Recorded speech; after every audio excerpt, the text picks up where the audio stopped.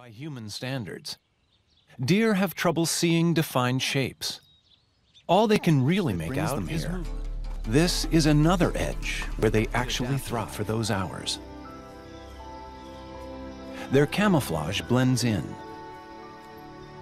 And it's the time their vision actually works. Kind of behavior that we might have expected between males during the breeding season, but we also saw that kind of interaction among females as well. There was just a lot more social interaction than we expected. All these animals coming to heat all at once. So these bucks are spending every waking hour trying to breed as many does as possible.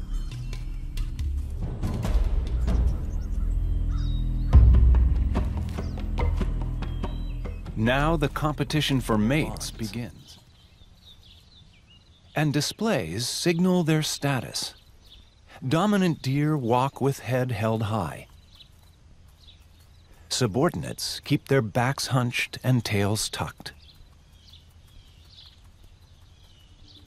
When things get tense, ears laid back along the neck represent the first challenge. But the cameras also found something startling. Conflicts between females escalate with surprising frequency.